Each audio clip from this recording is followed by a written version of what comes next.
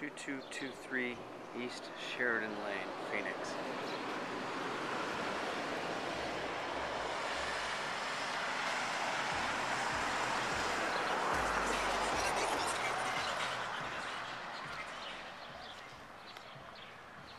Mountain views.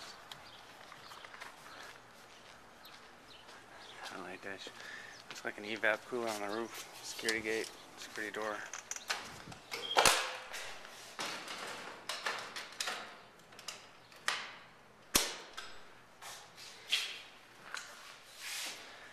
Tile floor seems to work in the common areas. It is popcorn ceiling. There's a hole there. There's definitely some drywall work needed. Cabinets appear to be fine.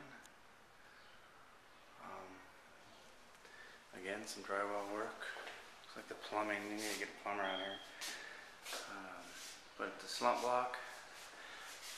There's 6 windows that need to be replaced. This would be your water heater still present, and washer dryer. This is a 5-bedroom, 2-bath house. Here's the first bath. The back side of the kitchen is where the plumbing needs to be done. It's got, you've got your medicine cabinet. You got a sink, you got a toilet, you got a shower. We've got a coat closet right here. It's kind of hard to see the bedrooms. This is actually the master. It's kind of hard to see it. There's a closet, and then there's a bathroom down here. It's just a 3/4 bath, stand-up shower. All 5 bedrooms need some kind of a flooring because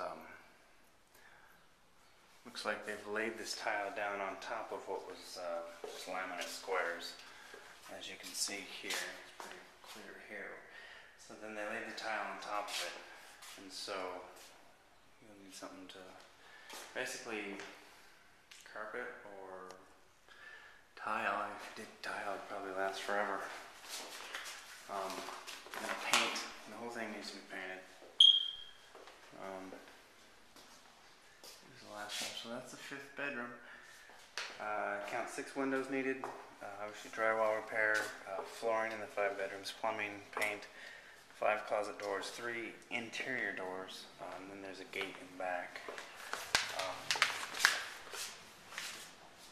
This room has popcorn ceiling, which is the only room I've noticed that has it. And here's your backyard. And then here's the gate that needs to be repaired. Nice views of the South Mountain.